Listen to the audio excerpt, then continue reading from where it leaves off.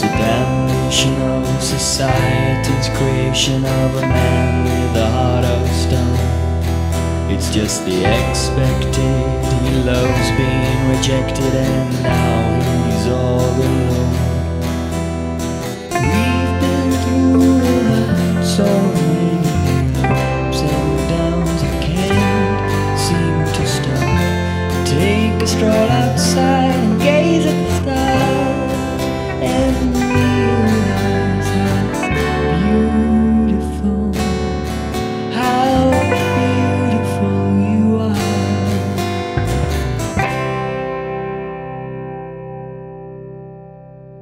Welcome to Think. When all is lost, we will find you. Please leave your name and number, and a member of the team will be in touch shortly. If you require immediate help, please call 999. Hello, Miss Logan. My name is Rosie Barfield. I host a show on Bickenhole Radio. I'm looking for a mental health professional to come on air and chat to a gentleman. He's having a bit of an hard time and we have to get someone else involved. Please give me a call back as soon as you can. Thank you. Interesting.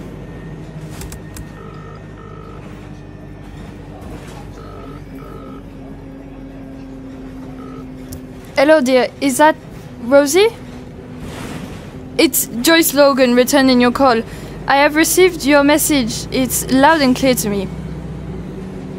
I can be there this evening. What time would you like me there? Okay, I'll be there. God bless. Yeehaw! Are you struggling to get those doctor's appointments? Are you there finding it hard to pay those damn medical bills? Good. Welcome to Alabama Care, new to the UK. So, have you made the call? Yeah, she'll be here. She has the hottest accent. You'll love her. Oh, will I? What about Dave? Yeah, he knows. It feels kind of weird being sat here again. It feels different. Yeah, it feels like we've been booted out of the school assembly. Do you remember that feeling? Sat there, just waiting for the teacher to come and give us a royal bollocking. You have no idea what I'm talking about, do you? Yeah. No, you don't. I bet you were in the school choir and brought your own sandwiches in a lunchbox. Oh, what's wrong with that? Hey, we recorded a CD once. Why don't you play it? Well, I could try and find it. I was joking. Oh. Bickenhole Radio. Better than sex. Most probably. You're listening to Bickenhole Radio, and you're in the greenhouse with Rosie Barfield, and yours truly, Neil Folding. We're on the fence right now with your tweets. So, we have at Tucky O'Hare, who says, Bickenhole will host its first ever drag queen What's the Tea and Coffee morning next week at the Cafetiere Bic Lane. Hashtag Chicks with Bics. Apply now, queers. Oh, I hate the word queer. What's wrong with it? Well, it's not odd, is it, to be gay or strange to want to dress up as a lady, as a matter of fact. I wondered if you'd still be of that opinion if the landlord down the Popeyes wanted to join in. That is the only exception. But even that makes me sound judgmental. It's a slippery slope. Let's just leave alienating the gays till next week. If there is a next week. What if there isn't? I'm actually not arsed. I should be, but I'm just not. In the Uber on the way home from the pub last night, the driver, Victor, he said that he listens to our show every night on the job. He was actually lost because we weren't on. Are you sure he wasn't just lost? When was the last time an Uber driver knew where they were going? True. Got me thinking now. That's one guy out of thousands. Are we forgettable? I mean, will they even remember us? No. Well, if nothing else, this little experiment will be interesting. Oh, by the way, Eveson wants you to read this out. What's this? This is shit! I know.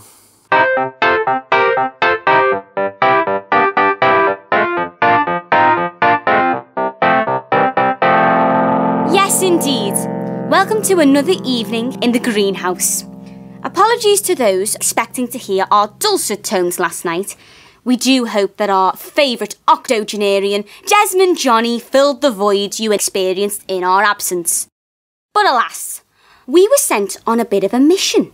Now, as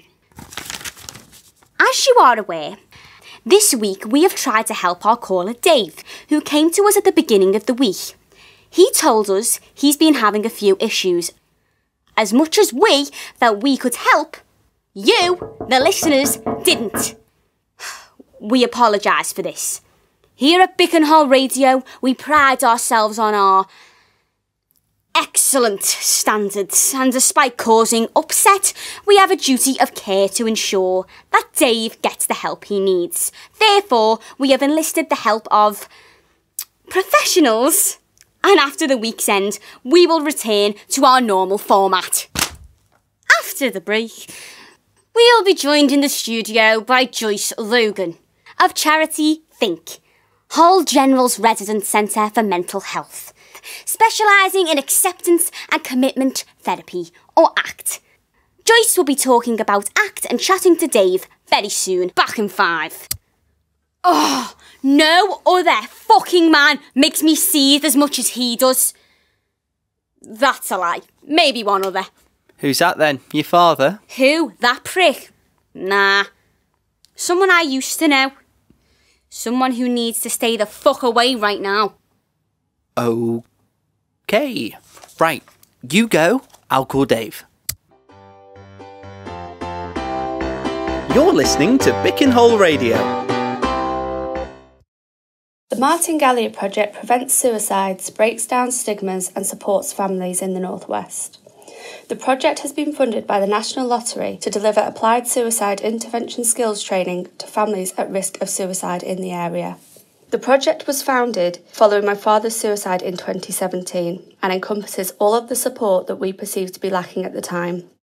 The Martin Gallia project truly creates suicide-safer communities. For more info, please visit galliahouse.co.uk. Welcome back. That was our pre-recorded message from Jess Gallia of the Martin Gallia project in the Wirral. Recorded for us especially. Thank you, Jess. This week it seems purely by accident really. We've been focusing on mental health issues and we've been chatting to Dave, who contacted us on Monday. It's been quite a whirlwind of a week for us all. And we're joined on the line now by Dave. Dave, how are you doing, hon? Hi, Rosie. Hi, everyone. I'm okay. I'm glad you're feeling okay. And you're okay to do this, yeah? Yeah, fine. Wonderful. We're joined in the studio by Joyce Logan, who's kindly given up her own time this evening. Now, Joyce, you work for the charity Think. Can you tell us more about you and your work, please? It's so inspiring to be here. Thank you for your invitation and glorious introduction. Yes, my name is Joyce Logan. I have been in this profession for some time and have seen many faces. In a group session, we discuss our individual problems and work as a group to share experiences, thoughts, and love. To help those who need it, and we do. All of us. It sounds like an incredible project. Now, I've been doing a bit of research. Am I right in saying that 1 in 4 people in the UK experience mental health problems, with 1 in 6 reporting mental health issues every week? That's high, isn't it? Very high, Rosie. It's incredible. Even though the number of people reporting mental health issues hasn't dramatically changed, our lifestyles, our technologies, and the world around us has. We are seeing a concerning increase in self-harm and suicide. It's all about coping these days, it seems, or not coping. It really is very worrying. How did you get to where you are today? And correct me if I'm wrong, but people must put their lives in your hands every day.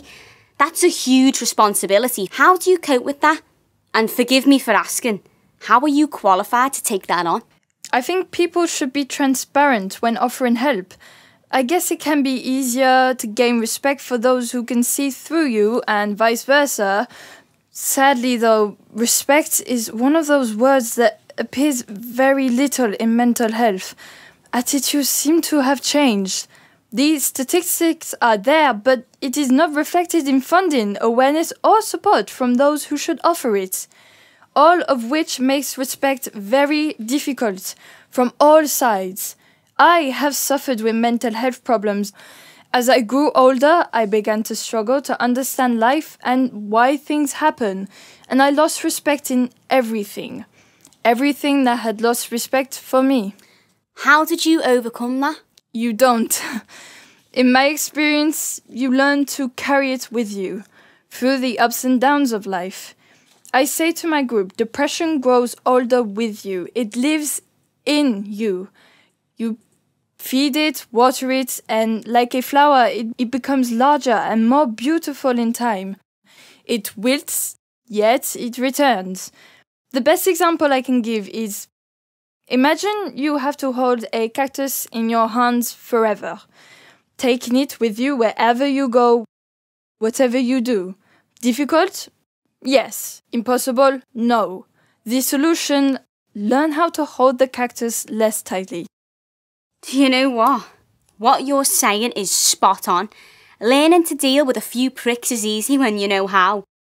Speaking of which, we've received quite a bit of negative feedback this week. How do you keep going through such negativity and adversity? It's a problem I see increasingly in my work, and it never fails to upset me, and it makes my blood boil from time to time. The way I see it is that if you hurt, abuse, or ridicule anyone who suffers with mental health issues, you are the lowest common denominator. And you insult me personally, which isn't a wise choice. You insult everyone because every single one of us hurts at some point, some granted more than others. Men especially struggle to cope with their feelings. Masculinity is a mask. Bob the Builder with your loose attitude to women and your children. Grow up.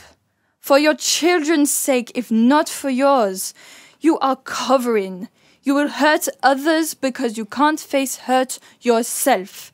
People fear what they don't understand. As we know, this is how things like Brexit occur. Encouraging those to feel when they are afraid to is what I do. If you know what it feels like to feel alone in a room full of your friends, you know how it feels. If you know what it's like to feel physically sick to the stomach with shame at the sight of your own naked body, then you know pain. You talk so passionately, Dr. Joyce. Oh, I am not a doctor. They won't let me be. Okay, we're going to take a break and we'll get Dave on to chat with you. That okay? Back after this. Only the crumbliest, flakiest radio. Bickenhole Radio. Thank you so much. You're welcome. You know, if you wanted to get anything off your chest, you can open up to me if you need to. Me? I'm fine. That's what they all say. Welcome back. We have a very special guest with us here this evening, Dr. Joyce Logan of Think. And now we have another. Dave Hun, welcome back. Hello. Hi. Hello, Dave, dear. I've heard a lot about you from your friends Rosie and Neil, and you've caused quite a stir. May I be the first to congratulate you. Thank you as well for coming back. It can be difficult. I just want to start by saying that what you are doing is very brave on a public platform like this and deserves acknowledgement. Please be as open and honest as you can. Are you currently safe, Dave? No thoughts of self-harm or harm to others at the moment? No. You've had these thoughts before, though? Have you considered ending your life, Dave? Yes. I think about death quite a lot. It's a concept I can't quite grasp. Death is a fact of life, Dave. Therefore, not an idea or a theory or, as you say, a concept. this may be a source of some of the issues you have. Have you experienced loss, Dave? You could say that. If you can you tell us in your own time and your own words, tell me what you think you've lost? Well, I've lost everything. I had a good job, but I lost that because I needed to give it up to look after my mother. She's disabled. Are you getting the right support with that, Dave? It can be very stressful. If by support you mean having to constantly fight so-called medical professionals just so my mother has some sort of dignity left, then yes. Some of us in this field still run efficiently, Dave. Our hearts are still in the right place, and the reason we do this hasn't changed, despite current issues affecting our services. I do understand your frustration, though, but we digress. Have you lost anyone in particular, Dave? Well, I've recently moved here to be closer to Mum, so I've lost my friends. Not that many of them have really understood the way I've been feeling. It's difficult to discuss any of this with them. Now that they all have wives and lives, busy, you know. Friendship is important, Dave. You are more than welcome to join my group. We are a spirited bunch. And of course you have made friends in this very studio as well. Tell me, do you have a partner, Dave? No. I did. But it wasn't to be. In fact, it wasn't meant to be quite a few times. Have you had a long history of non-commitment then? I don't think it's a commitment issue. In fact, I think I wear my heart openly on my sleeve for whoever wants to peg at it when it comes to love. I have been hurt by women who don't understand my depression. One actually said to me she wasn't going to be my shrink. You know, it's funny. I can't recall asking her to be. I guess I haven't always been like that, though. Yeah, I've made mistakes. Not been proud of my actions. I was acting out, I guess. Sounds to me like you are afraid of being on your own. Would you agree? Absolutely. We'll revisit that again, but is there anyone else you've lost, Dave? I guess I'd have to say myself, really. I've lost me. I wondered when you were going to start talking about you, Dave. What you feel and what you think. You do seem lost.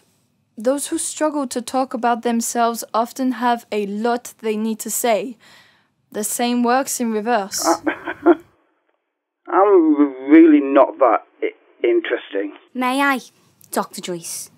Dave, you have caught attention this week and you've divided an entire listener base who have the whole hall hooked, my friend. Indeed, little victories are still victories, Dave. Now, going back, you said that you feel you've lost you.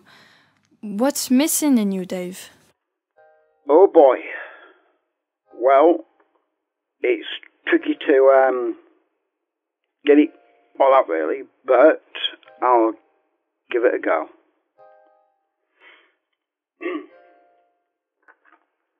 About 8 years ago, I had a good job, a flat, a girlfriend.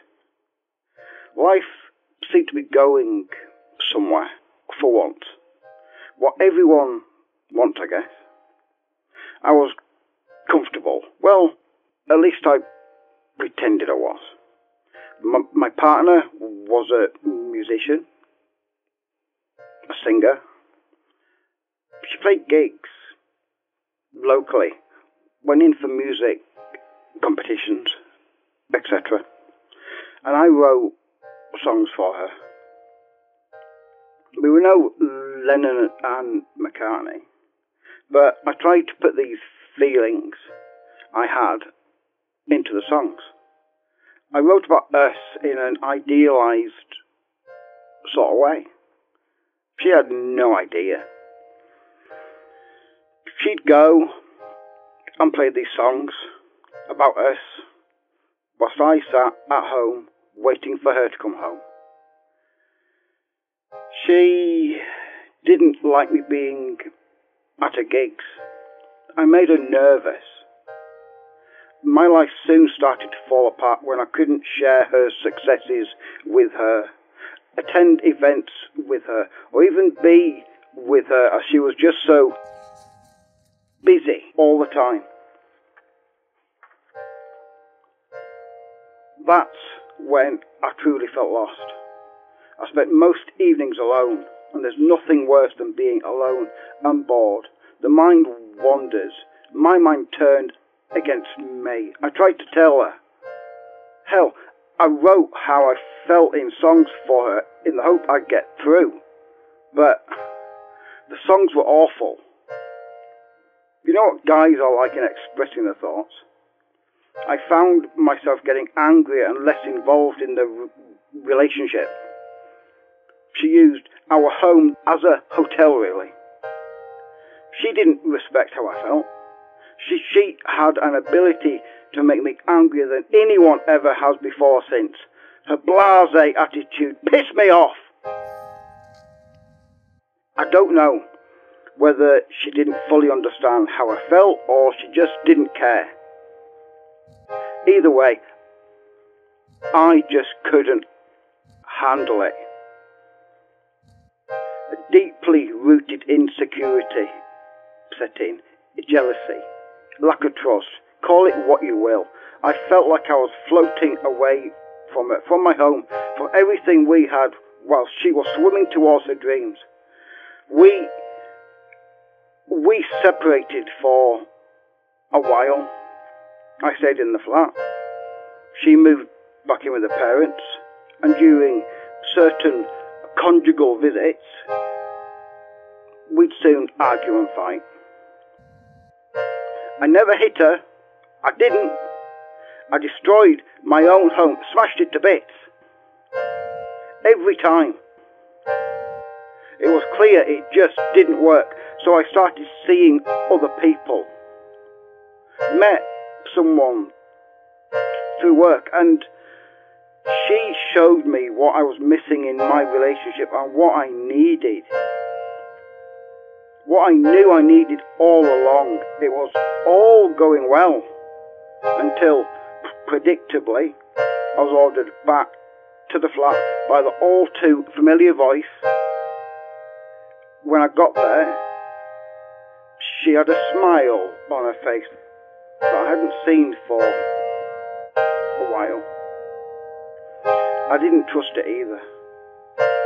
She sat me down, took my hand and placed it on her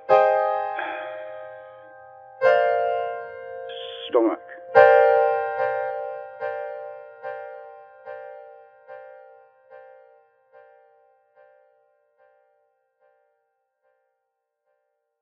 If you've been affected by any issues raised in this episode, or if you're finding it hard to cope, please don't suffer in silence. We know how difficult it can be, and sometimes how impossible it seems to open up and talk. But by doing so, you could find the help you need, and it could save your life. Please research local advice hubs, community groups, and NHS initiatives in your area that will listen, advise, and support you through whatever you're going through. Alternatively, reach out to us directly. Contact us through social media and get involved with the hashtag #WeAreAllDave to share your story. You have been listening to Fenella, Fudge, Claudia, Grier, Allan, Lear, Curtis Ledsham, Nadya Lee, Richard Oliver, James Phillips, Michael Prosper, Hannah Thompson, Ashley Tyler and David Tyson. 50 Shades of Dave was written and produced by David Lee and recorded at Material Studios, Liverpool, and has been made possible with the help from the Martin Gallia Project and Involve Northwest. Thank you for listening.